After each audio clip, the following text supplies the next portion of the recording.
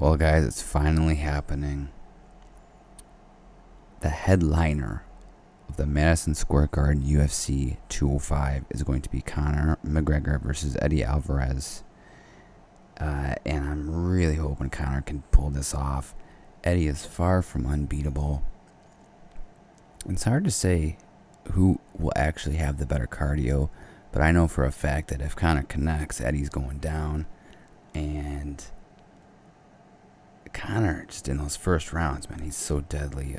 Eddie sometimes has been known to have slow starts, or he plays it safe. I do fear that Eddie might wrestle fuck Conor. This would be the only dreaded downfall to this match, because he is a known wrestler. He's fought Michael Chandler. But see, Michael Chandler was actually the better wrestler, so Michael took Eddie down several times, and there wasn't much Eddie could do about it. And he ended up losing a few, I think, I don't know, 1 or 2 times to Chandler. And then Eddie finally beat him in like the 3rd match, I think. I could be wrong, but it's not important.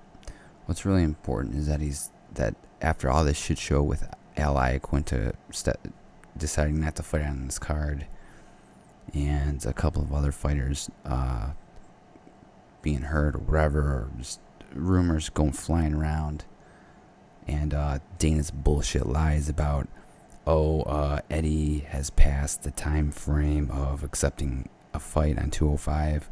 Dude, fucking Anderson Silva fought in a week. He's just not even making fucking sense. So finally the bullshit has stopped, and there's a real true main event.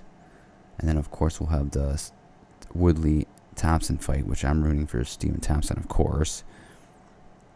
Not that I think he's going to guaranteed win. It's by no means, but he has to stay away from Woodley's first round power and speed. I don't know how he's going to do that. Depends what Woodley shows up. If the Woodley that fought Rory McDonald shows up, Stephen Thompson's got it in the bag. If the Rory that fought Lawler shows up, could be lights out. I don't know. It's hard to say. JJ versus Carolina. Kowalkiewicz. I don't really have too much invested in that, other than I know Joanna has sick cardio. She was being manhandled by Claudia in the last fight and came back so strong compared to Claudia. It was sad. But I think Claudia can technically beat JJ if she had the cardio. But she has to work 3 to 5 times harder in the match to beat JJ, because JJ is just a stand-up fighter mainly, and Claudia is a wrestler, and you're using all your muscles when you're wrestling. You're not just using your hands and feet. So she's fighting another striker, so this should be really interesting. Anyways, that's it, guys. I hope you guys finally are settled with this main event crap like I am. Later.